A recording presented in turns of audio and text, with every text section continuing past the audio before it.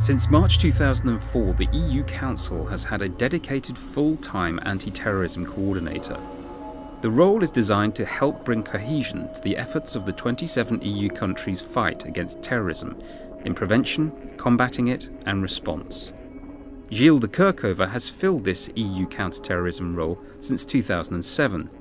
Nato Review quizzed Mr de Kerchove on how the EU sees the terrorist threat in general and the menace of homegrown terrorism in particular.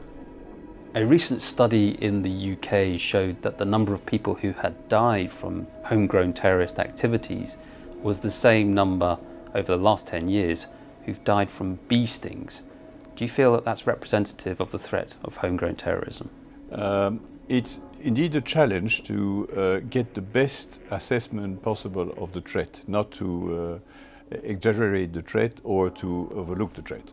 That's why I think a position like mine was created, to make sure that it's at the top of the political agenda and we avoid these ups and downs where in the direct aftermath of an attack you just overreact and then you start sleeping and forgetting the... It's always necessary to assess whether your resources are in line with the needs, and terrorism is not different. Some have said that the Arab Spring provides new training camps for potential terrorists. Does this mean that in Afghanistan and in Pakistan we're not actually dealing with the problem, we're just moving it? We make progress, no doubt. We've succeeded in degrading seriously AQ core, no doubt.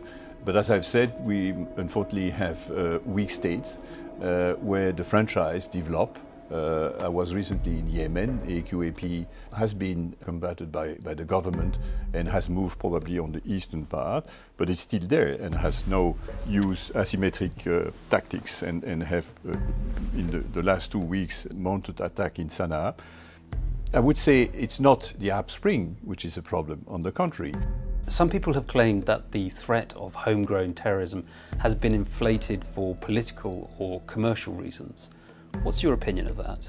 I would not say we have had many dozens of cases. We've had serious cases, and the police and the intelligence services and the security services have been able to stop people before they start executing their attack. We've had in the last 7-10 years a flow of Europeans going abroad for training and purposes and to fight. And many of them were getting back home quite easily because they have the passport of one of the member states. They, in a way, are like clean skin and difficult to detect. They are dangerous because they've been trained to use explosive, to asymmetric warfare. They are dangerous because they may inspire others coming back from the tribal area of Pakistan, maybe glamour to some youngsters. So that's one phenomenon. The other one is people with no connection whatsoever and maybe radicalized on the internet. They may have had some encounter with radical people, but they're not directed by someone, an organization. We've had several cases. A Chechen who was living in Belgium who went to Denmark. We've of course had, but not for AQ-related terrorism, but for extreme right terrorism, Breivik in Norway. How difficult is it for the EU to deal at a multinational level with what is effectively a national or even local phenomenon in homegrown terrorism? Let's take one example. You may remember that 2-3 years ago, parcel bombs were sent from Yemen to the US, but they were intercepted in the UK. That led us to realize that if we had worked a lot on the security of the passengers and the hand luggage of the passengers, we hadn't done a lot on cargo.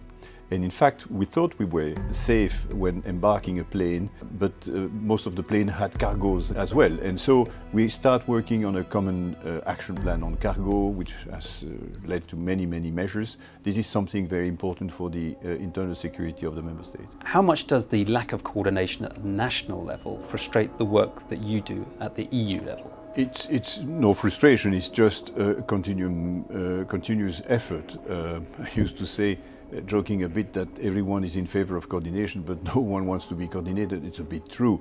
But we have achieved a lot of improvement since 9/11. Just let's take information sharing. 10 years ago, 15 years ago, the services were not sharing a lot. Now they do. Half of the member states have set up a fusion center, like the NCTC in the US, where all the information are sent and analyzed. This is a sea change. How difficult is it to balance up the freedom of our democratic societies with the security that's needed to keep them safe? We want to keep a free, open internet, and at the same time avoid the use of the internet as a virtual training camp, as a means of communication, as a means to collect money, launder money, as a means to radicalize and so forth. So we have started a dialogue with the ISP, the Internet Service Providers, to make sure that illegal, of course, and undesirable websites be removed. We are building a capability at Europol to monitor the internet, website, chat room, social networks and so on. Does terrorism need a new definition? No, I think we need to make sure that the definition cope with the evolution of the criminal behavior. The more you deal with terrorists as criminal, as the ugly criminal they are, the better, because in a way you de-glamourize these people who are ugly criminals and not the combatant of I don't know what stupid idea.